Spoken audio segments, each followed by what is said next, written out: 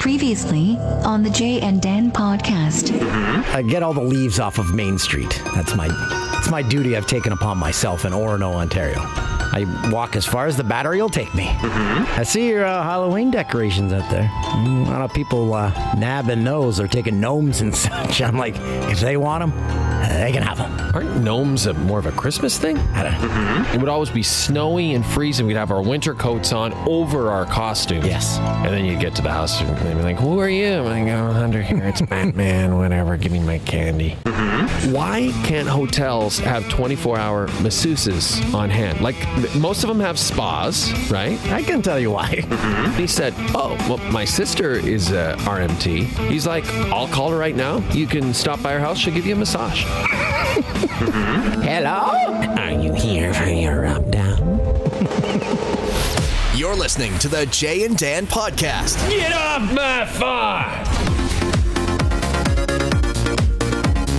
That's.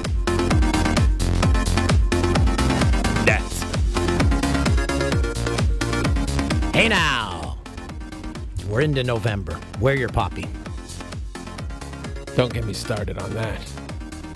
I was just telling the guys over in the J&D area that my first TV job in Vancouver, it was time to wear our poppies. And this one on-air guy's like, I don't wear a poppy. That's no, just really, wait. Really disrespectful. He said, I don't believe in war. We're like, this is not advocating war. We're like, hey, come on, let's bring on war. That guy sounded really woke. I sent him, I wish I had a copy of that, a very terse email about my father serving the military. And I'm like, if you don't wear a poppy, I will meet you outside. Whoa. And I will stomp your face into the ground. He wore a poppy. Wow. Today, I've never heard you physically threaten anyone. Today's like day and before. age, I think I'd be fired for that You email. might be fired for that. Wow. Toolsy, when he was younger, was much more of a bully. I like it. I was a poppy bully. I'd like that bully Dan to come back into our world. But again, the problem arises, and it's an okay problem to have because your poppy falls off all the time because of They're the pin. worst. They're the But they fucking sell more. worst. They sell more because you've got to buy a That's replacement. such a stupid reason to be slowly poked and prodded we over just the need a course little of thing on 11 the end. days. Just a little thing on the end. Just like a normal pin, like a pin that we, the button we would all put on our jackets. Just put that on. I'll buy 10 of them and put them all over my body if I don't have to get pricked by the pin prick. Makes me feel very proud, though, walking through the airports. We were in a lot of airports this past weekend. Oh, everyone wearing the poppies. And it's great. It's great. The thing to me, I'm starting from now on, I'm wearing them October 31st. I'm wearing them on Halloween and then going right to November the 11th from now on because there's such confusion about whether we should wear them on TV November 1st. And that's when we always say we should wear them. We do our morning show. We do our show at night on October 31st. Then we're on TV in the morning of November 1st. I want to be wearing a poppy that morning, giving as much respect as I can to the veterans who served, and many of them died for us. people lied about their ages so they could fight for our country. Yeah, it's the least you can do. Imagine today's day and age. Kids on YouTube. They're like, okay, we need people to fight this war. Oh, God. Oh, it'd be over in a second. Yeah, this generation, and I'm including my generation. Me too, yes. It would be over in a second. We're so soft. I think about that all the time. The those guys went through in both world wars. God. It's insane. They didn't even have proper winter gear. It's insane what they were asked to do. Yep. And so they just went and did it. Yeah, those guys are real. It's a simple thing. Just wear a poppy. It's if you need to explain it to a friend, then send them the email I sent my friend. Well, maybe don't physically threaten in this time. Hey, what a weekend. In our time. What a weekend. First off, in the recap of last week's podcast, that was the clip of my neighbor telling me, watch out for my Halloween decorations. An update on that. No one touched my decorations, but when I went trick-or-treating with my daughters, we left a pot full of candy. Like, it was literally a pot because I don't have any big bowls. So I put a pot full of candy on the front step so it wouldn't blow away because it was windy, with an umbrella covering it. Came back, umbrella gone, Pot gone, candy gone. Yeah, that's not good. But then That's my really, kids were that's like, oh really my goodness. disrespectful.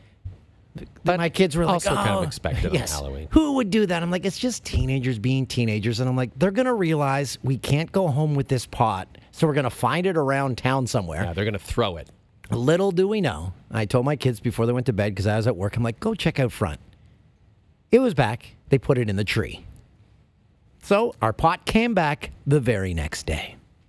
Well, We thought it didn't was a goner. It didn't really come back. They didn't really return it.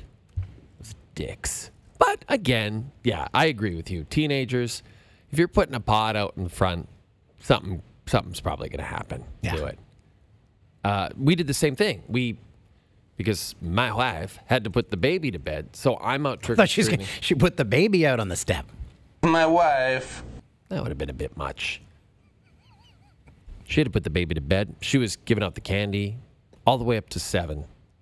And then she's like, I got to put the baby to bed. So unlike you, we do have bowls. I have bowls. They weren't big enough. So she put candy in the bowl, and she put it on the front step. And I got to say, everyone was very respectful. Nobody took the bowl. Everyone took, they probably, you're expecting because I think she put a note like, 2 only, please. Or I'm like, yeah, you know what? Why even bother? They're going to all get to take a big handful. Yes. That's what they're going to take. It's fine. But yeah, it worked out great. Halloween was fun other than the torrential downpour that we had to wade through. Felt like the bishop in Caddyshack when he was playing the game of his life. Just trying to get a couple of mini Twixes. It is great. It's soaked.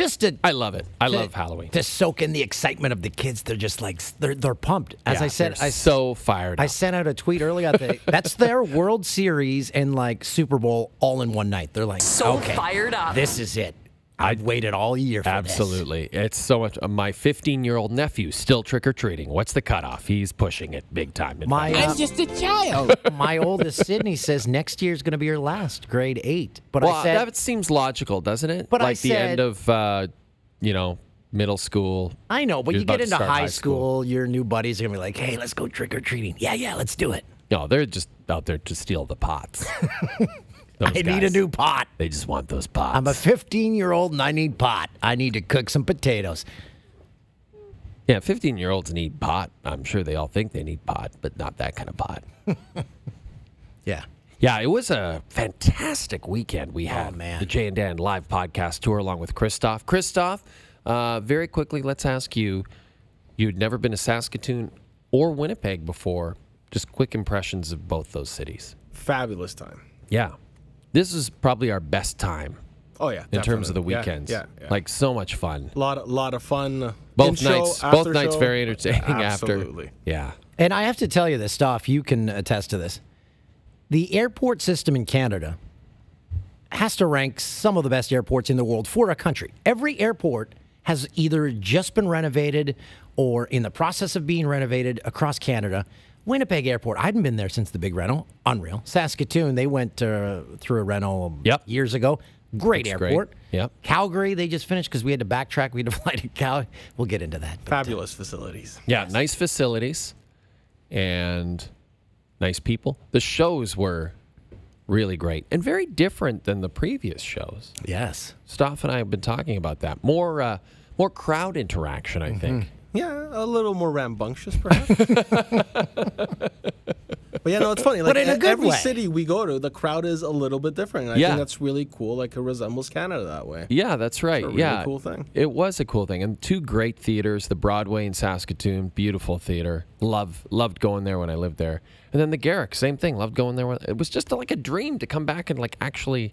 I don't want to say we're performers because I don't know how to describe it, but to put on a show at these theaters. Yeah, all your former coworkers from Winnipeg were there. That was great. We had I love that they turned the projection room at the Garrick into the green room, so it was a big, awesome space. And all of my old coworkers were there, and some of my parents' friends from Dave Arnold, my parents' buddy from Palm Springs.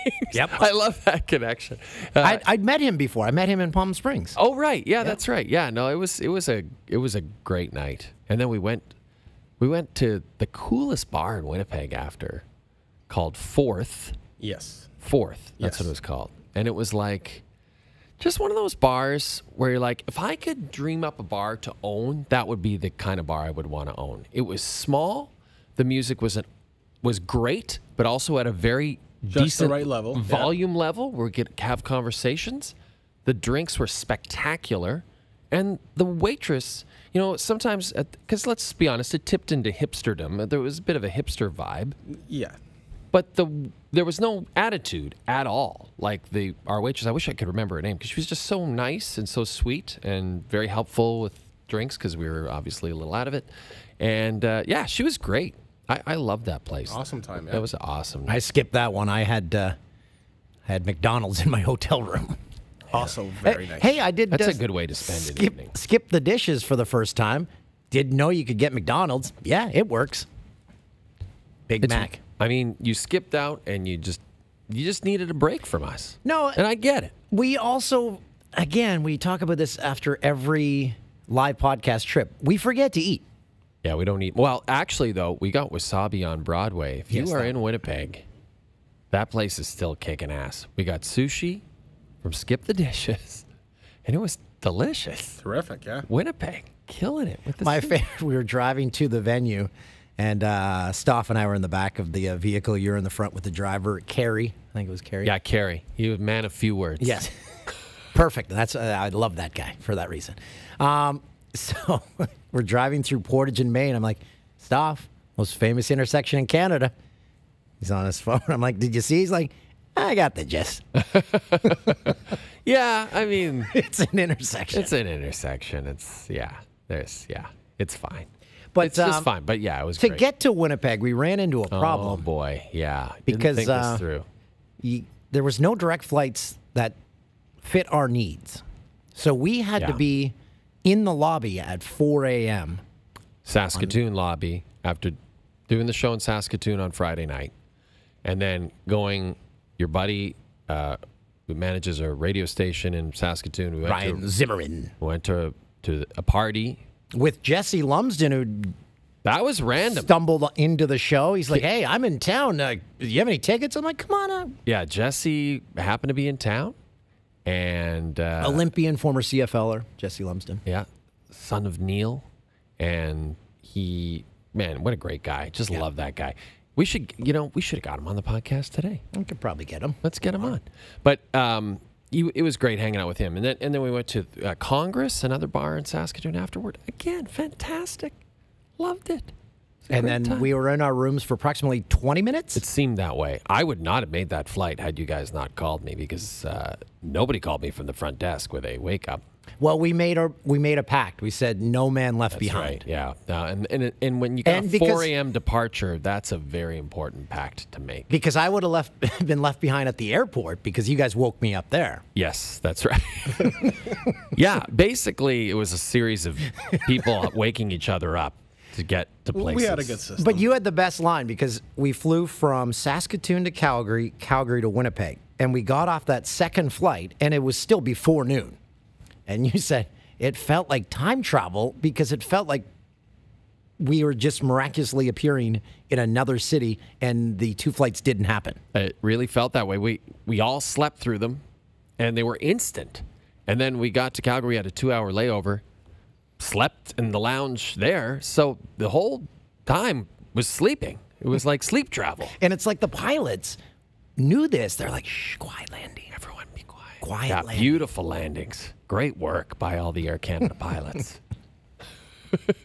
So, yeah, that's the second last stops on the Western Canada tour. The last stop is 2 weeks in Regina. Yeah, the 15th, Friday night at the Connexus Center. Listen, it's apparently very close to being sold out. We need that to be sold out so that I've been gone a lot of weekends and been away from my wife a lot. I need to justify these trips. My wife. So I need you guys to buy tickets. I love Regina. You mentioned it's kind of a snapshot of Canada, these shows. So much so, I don't know why, but I'm always amazed when we meet doctors. There's a doctor at every one of our shows. So if you have a medical emergency, there's a doctor at one of our live shows. And we always say to them, like, what are you doing here? We have a lot of women at our shows, even though I posted a picture on Instagram and everyone was making fun of the fact that it was pretty bro-heavy. Yeah, we have a lot of dudes who like our podcast. But we have a lot of I'm always amazed how many ladies like it. Like, it's great. More ladies. And also, I'm hoping that a lot of people, Dan, because one thing that happened in Saskatoon, a lot of people from Regina and the area around Regina, Yorkton, Estevan, came up to Saskatoon to see the show because they didn't think we'd be playing Regina. Well, now we are. Mm-hmm. And now that they saw how f***ing entertaining that podcast is live, I'm hoping they double down and buy ticks for the 15th that connects us. We had guys who drive trains. I had so many questions for the guys who drove the CN rail.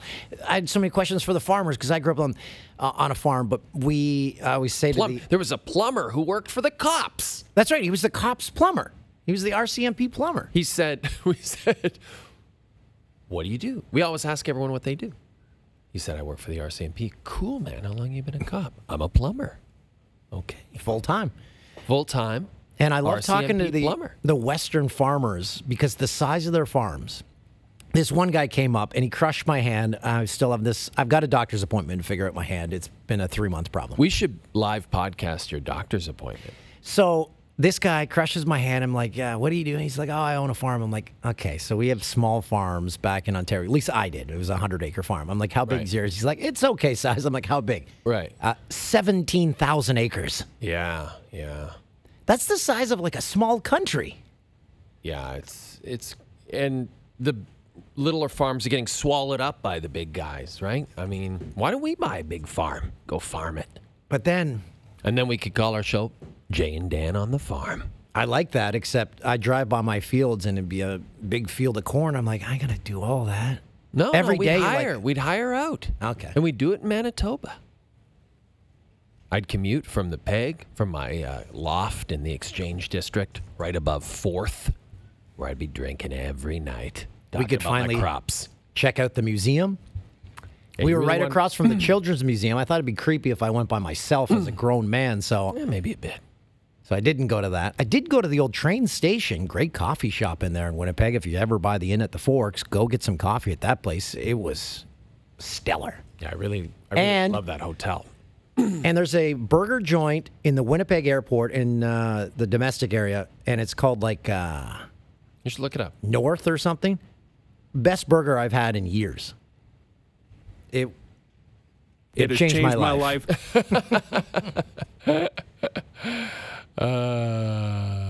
That's great. That's great. I'm glad you guys had such a good time in the Peg because, man, I always do. I love that town. I think it's just solid. I'm going to look this up here. Okay, while you're looking that up, I think we should dial up our guest. And True Burger Company. There you go. So go check that out. Troobs. Our guest today, this is really fascinating. He is the drummer for the Black Crowes. And we've had him on our podcast before back in LA, Mr. Steve Gorman. A great guy. He's been doing lots of radio over the course of his career, in addition to drumming for the Crowes. He's been doing sports radio. He's been doing a ton of stuff. Right now... Steve has a new gig, and it is the Steve Gorman Rocks Show. Classic rock radio, 7 to 12 Eastern Time on Westwood 1, Monday through Friday. So he's working a lot. I want to start off with some touring questions on how you can do that every night. Like, we do 2 stops every 2 weekends. Yeah. And I'm like... One more stop, and that could be lights out for Toolsy. Yeah, it's amazing. I thought of the very same thing as I was reading his book. So the reason we're having Steve on is because, and Steve's in a car in New York City right now. The reason we're having Steve on is because he, along with Steve Hyden, if you want to follow someone, you want to know what's going on in music right now, follow Steve Hyden on Twitter. And Steve co-wrote this book with Steve Gorman. It's called Hard to Handle, The Life and Death of the Black Crowes. Fantastic. We just crushed it. I can't recommend this enough to the music fan in your life around the holidays. Holiday season's coming up, right? Mm-hmm. It's happening. You got to pick this book up because it's a killer. And I believe we've got Steve on the line. Steve, how are you? You're in New York City. I am in, I'm actually in New Jersey attempting to get away from Monday Night Football traffic as we speak. Oh, God. Unbelievable. How much? You are a huge sports fan. Like, are you still, even though you're not doing sports radio now, are you still as obsessed with sports as you ever were? Or are you? No, I not even close. I was when I pulled the plug on that sports show, I needed a break. I got really tired of having to think about sports instead of just appreciating it. So I still watch stuff, but like this NFL season has completely gone past me with very little notice. Well, the way the Falcons have been, it's probably for the best, Steve. Well, I'm a Titans fan. So, oh, you're in Nashville now. That's right. Yeah. Oh, yeah. So let's get right into the book. First of all, just loved it. Thought it was fantastic. Think you did a great job. And one of the things that immediately caught my attention, because I just read Jeff Tweedy's Wilco book, and Jeff really goes deep into the family life, the upbringing, what made him who he is as a person. You're like that. You're like, the book starts with you basically getting dropped off and meeting Chris Robinson for the first time. Was that a conscious decision to just get right into it? I knew that like Black Crowes, big diehard Black Crowes fans are going to read this book. A lot of them are, but by design too. I'd like other people that maybe aren't as involved or aware of our music to still find it a compelling story. And so, backstory: youngest child in a middle class family of 10. Whatever. We've all seen that before. I just wanted to get right into the part that anybody who's picking it up is going to be most interested in. And I just started reading it last night, Steve, and you gave me anxiety right away because you were at your first rehearsal for a band and you were sitting at the drums and you're like, I don't even know really how to play. Yeah, it was a little bit of the cart in front of the horse. But, I've made a lot of things happen by saying I can do it. And then sometimes it works and sometimes it doesn't. But it is amazing to think, because I think you are so associated with the band. You and Chris and Rich, the three of you were sort of the original band. That, you talk about that throughout the book. Different members came and went and were very integral to the process, obviously. But the core of the group was the three of you. And you talk about it. I mean, you bought your first kit when you got to Atlanta to meet these guys. Right. Well, I mean, I'd spent years, cramming my brain, preparing for the test, if you will. The only thing I wanted to do was play drums, and I was obsessed with drums and rock records and how the drums fit. I really do think it was a bit of an extreme example of a lifetime of preparation, and it was a strength and a weakness. Like, I didn't really know how to play, but I knew what not to do. And when you're a young drummer in a local band, knowing what not to do is actually more important. So for people who are maybe casual fans of the band, and I think you really address this well in the book, like Shake Your Money Maker, the first album, gigantic. Like a lot of people, I remember it clear as day. It absolutely ruled the summer of 1990. It was so massive. I remember the second album, The Southern Harmony Musical Companion. I remember lineups in Edmonton where I lived, lineups for people to get that CD. You were so popular. And then you talk about, how you guys squandered those opportunities. And it started, weirdly enough, with an album that our mutual friend, Engineer Jim, was involved in called Tall. Right. And it's amazing that, we have Engineer Jim on the show all the time. It's amazing to me, and he's mentioned in the book for fans of Jim. It's amazing that that's sort of where the trajectory started to go downward, at least from a massive popularity perspective. Well, and it's tough, but I blame Jim, of course. It's his fault. As you should.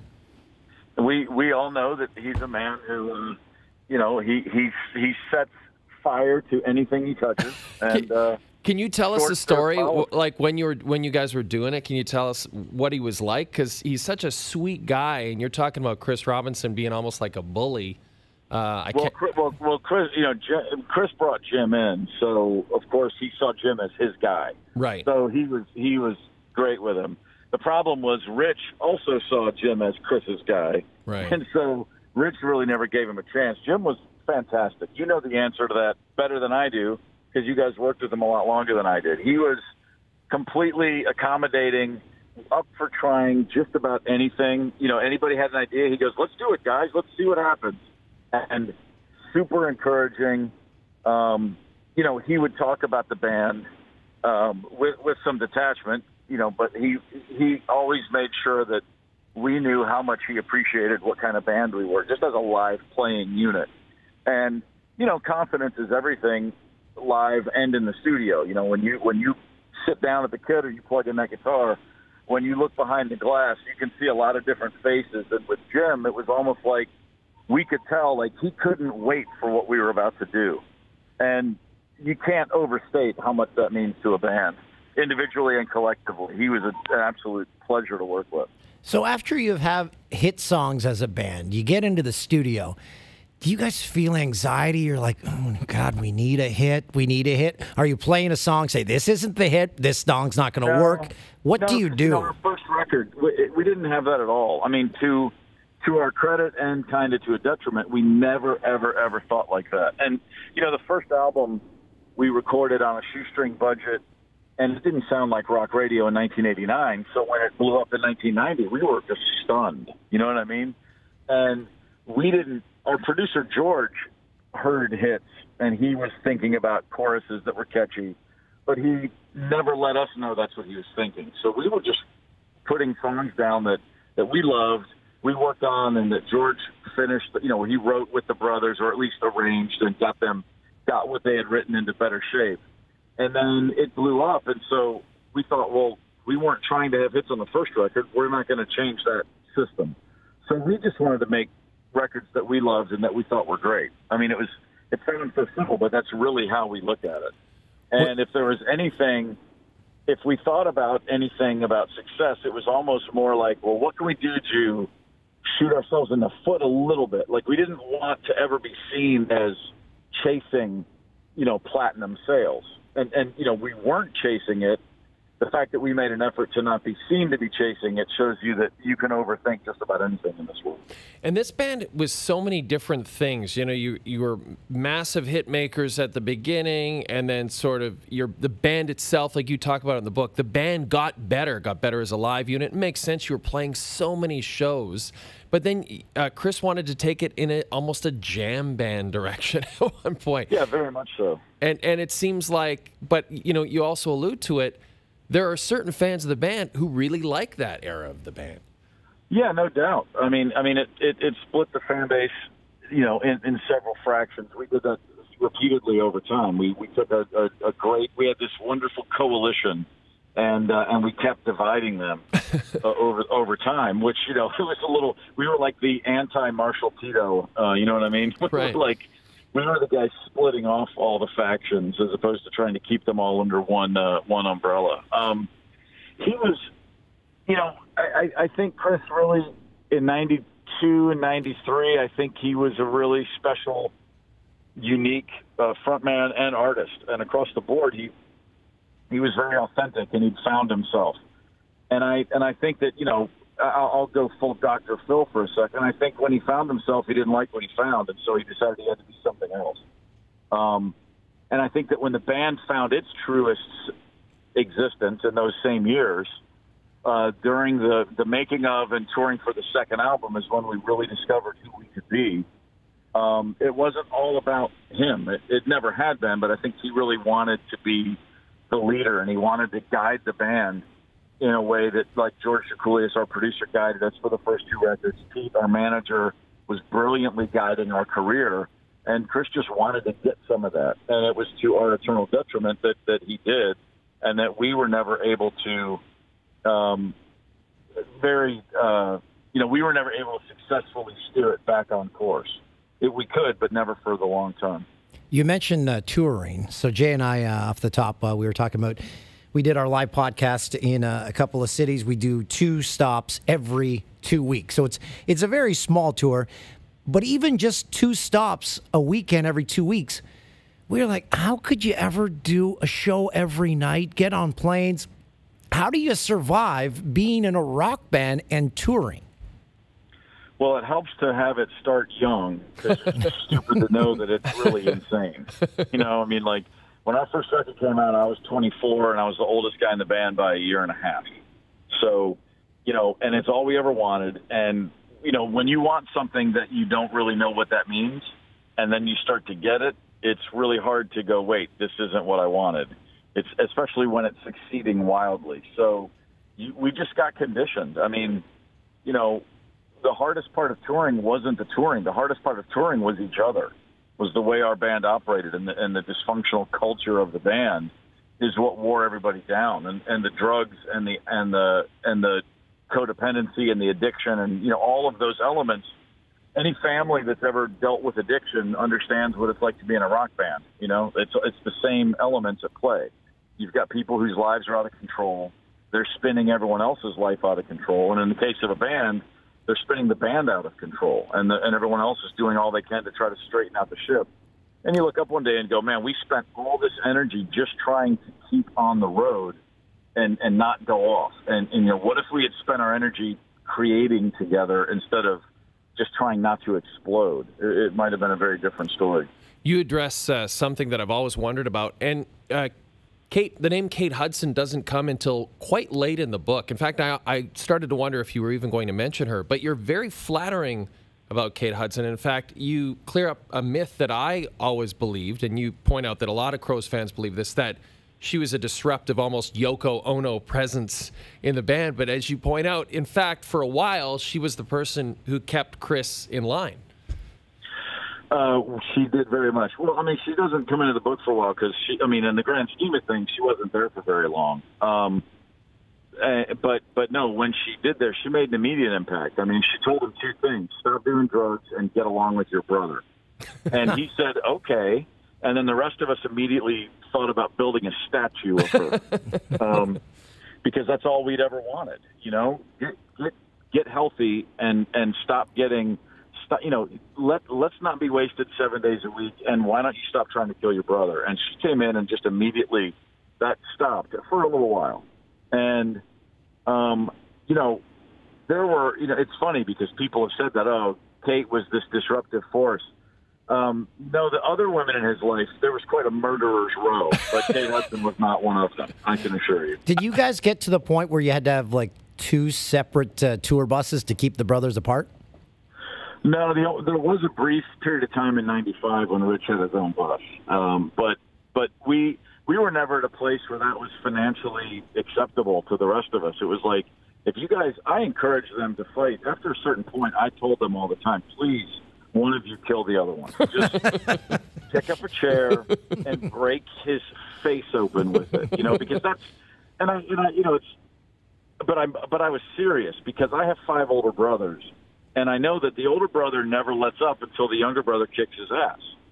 And Rich had never done it. And, Rich always had 40 pounds on him. I'm like, dude, just choke him till he passes out. It'll be over. And he never did. And it never went away. And it was an omnipresent, and it was like it was just a virus. And everybody gets infected when you have two people that treat each other that way.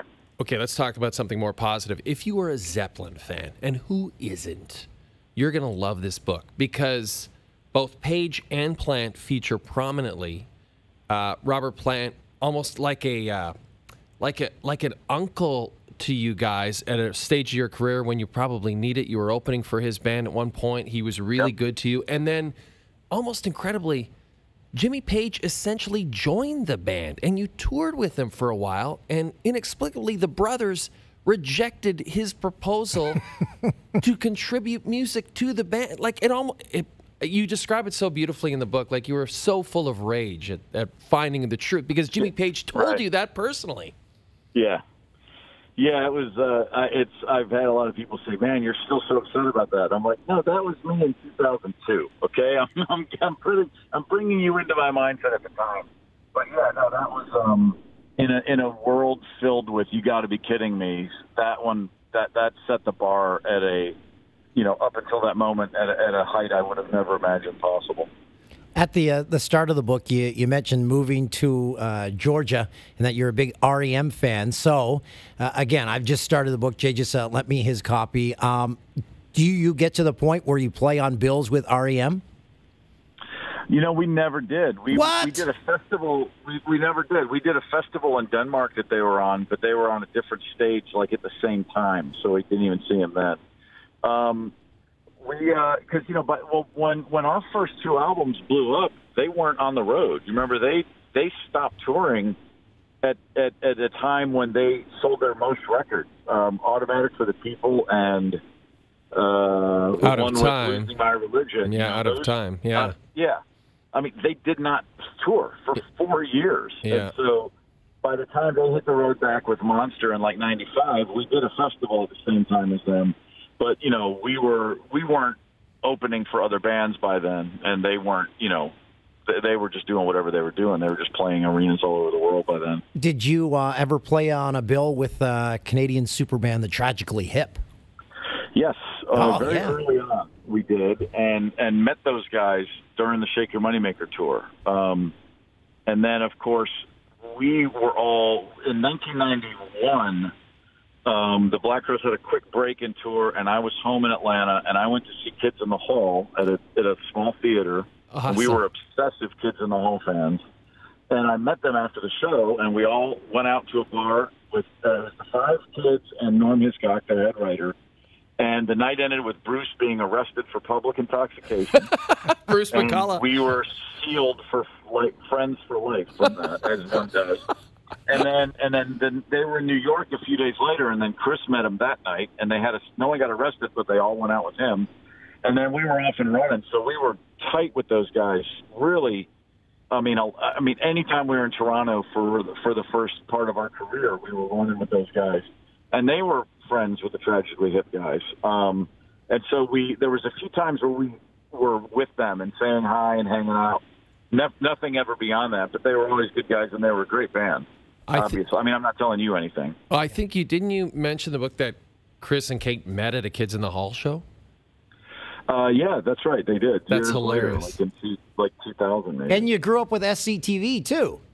Oh, big time, man! That's hilarious. That's still the on Steve Gorman Sports, when I would have a Canadian guest, my first question was always Kids in the Hall or SCTV, and I could hear their angst right over the phone, like, oh no, how could I choose? And of course, they don't want to be rude, so it was always I love torturing Canadians with that question. That's a real Sophie's choice for Canadians, for sure. Yes, of course it is. Steve, so I asked you if it was okay if I asked you about this. Today, kind of weirdly, breaking news about the Black Crowes, and nothing's been confirmed, but there is rumors that the Crowes are going to reunite and tour in 2020. So I guess my first question is, are you involved in this tour in any way? No, not in any way. That is a Brothers Robinson production with an entirely new band. And you talk about the fact that they decided to do that at one point, to tour without you, and then you mentioned Pete, the manager, who, man, that guy took a lot of abuse over the years. You mentioned that he convinced you to come back. Do you see any? Is he still managing the band? And do you see any situation? No, he's not. He will not be involved in any level, nor will I. Okay, so I guess that answers all the questions. There was not even any contact, because there was a lot of issues with financial compensation, and you talk about it at the beginning of the book. That's essentially why the band stopped. They've not contacted me, and they never will. I mean, they're not doing this to. They're not about to call anyone that's going to demand a share of the money. You know what I mean? That's not this tour is not about anything other than they've both painted themselves into some corners, and they need to get out of them. Have you talked to either brothers since the book came out? No. I haven't spoken to Chris in about 6 years, and I haven't spoken to Rich in 3 years.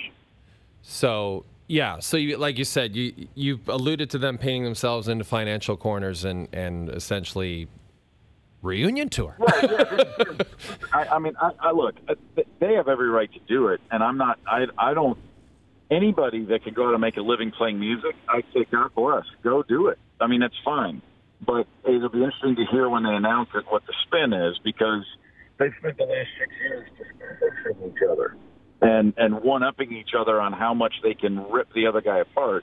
And now that they're both at a place where they need to do this, they're doing it. They're not involving anybody that was ever there in the past, which tells you every single thing you need to know about why this is happening. And again, that's fine, but it's just there's nothing about that is of any interest to me. Well, I'll tell you what should be of interest to our listeners, and that's your book, Hard to Handle, The Life and Death of the Black Crows. Fantastic stuff. You and Steve Hayden, you guys did a great job of it. I encourage everybody to pick it up. And Steve Gorman, it was great chatting with you, man. You're an awesome guy, and now you're a regular on the podcast. This is your second appearance, so you're practically a friend of ours now. I am, and I'm happy for both of those. And and I will at some point be in Toronto talking about the book, and I'm going to choke both of you down to be there and appear with me. That would be an amazing time. That would be an amazing time. Maybe we can convince Jim to fly up with you, and we'll have a crazy night out. We'll do it. We'll play the tall outtakes while we field questions from the fans. We'll call Bruce McCullough. He lives in town. We'll call all Mark McKinney, Foley. We'll get everybody out. It'll be wild. It'll be great. I can't say it. I was going to say Mark had a funny comment about the book, but I'll let him say it next time you talk to him. Okay, sounds good. Good chatting with you, my friend. Have a good one. We'll talk to you soon. Thanks, fellas.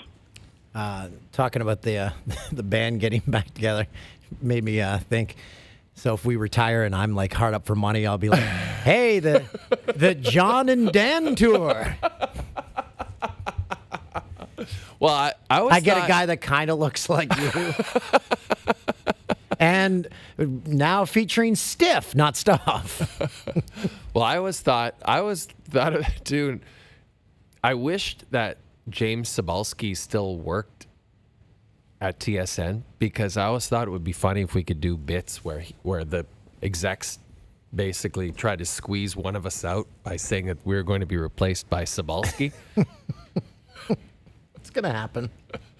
James and Dan. Yeah, that's we were cool. watching the Monday Nighter here during that interview. There was a black cat on the field for a good 5 minutes. So that is going to be something that the Giants fans are going to bring up for the rest of eternity, because that was a symbol of something. And how does a cat get into a football stadium? And a black cat. Like, somebody had to set that up, right? And also, "Sir, let us frisk you." Meow! Nothing here. Nothing here. Meow! Is that a bit of you got like a fur coat under your other coat? Or I know this, Dan, that black cat will inspire tomorrow's top 10 animal moments. Pussy on the field. Here, pussy. Oh, yeah, it's going to be it's going to be in-game animals. There's going to be that. The one that we always show is the mascot chasing the little pig, and he throws his mascot head at it very violently. That's going to be there. Yeah. Oh, yeah, that's right. To get the pig to just roll over.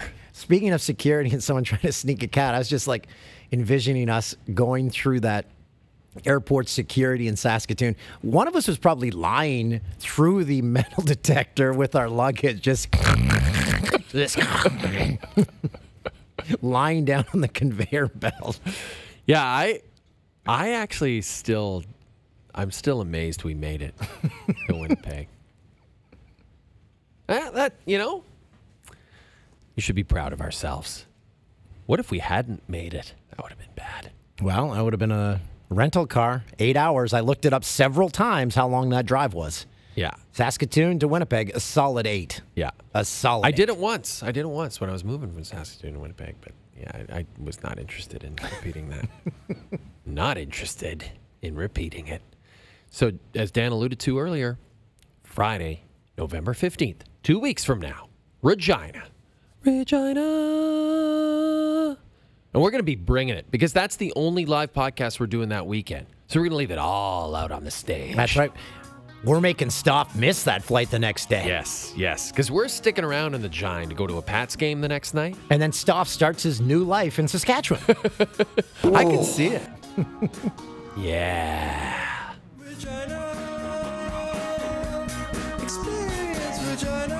November 15th. Stoff, you can join the Regina Grey Cup Committee, because they host the Grey Cup next year. So you can just stay there and start work. You could work for Derek Taylor. So you don't have to be hired. You can just join one of these things? It's kind of like a Costanza. You show up at the office and say, "Okay, guys, what's on the schedule today?" They're like, "Oh, I guess this is the new young go-getter that we just hired." Perfect. It's Stoff. He's a giant guy now. Then you really have to get stiff for the next tour. Yeah. No, you can't be replaced. You got to get stiff to get into the giant.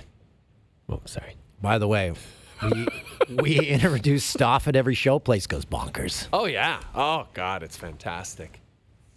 So much fun. We had special guests. Again, we're not going to say. We had special guests. We'll have special guests in Regina. Eventbrite.ca.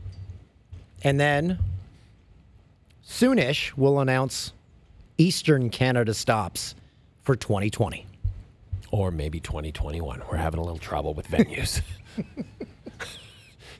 Don't be surprised. Hey, Orono Town Hall. Hall. Push it off a year. Yeah, we might be doing some Ontario dates. Orono Town Hall. If you rent it Monday to Thursday, very reasonable rates, but we work Monday to Thursday. The price isn't the problem. They're just booked. All these maritime venues that we want to. Well, the problem is we're most bands can, like, they can perform on a Tuesday, but we've got 2 days a week that we can do it Friday or Saturday. No, I don't like to say it that way. I like to say it, we make it family friendly so daddy and mommy can have a date night out. They can get a babysitter, and they don't have to worry about going to work the next day. That's why we do Friday, Saturday. I thought you were going to say it'll be fun. The live podcast is family friendly, and I was like, no, it's definitely not. So Billy Joel plays a concert at Madison Square Gardens once a month. He's doing that till he dies, I think. Some of them are like on Wednesdays, Tuesdays. Billy, come on. Come on. Hey, he's got other stuff on the go. Okay. All right, guys. So, yeah. Great weekend. Thanks again to everybody in Saskatoon and Winnipeg. Amazing time. You guys kill it. And thanks again to Steve Gorman. And we'll see you in Regina on the 15th. Did Jason Witten just score a touchdown? I wasn't watching that moment. We'll recap it, though, on SportsCenter with J&D.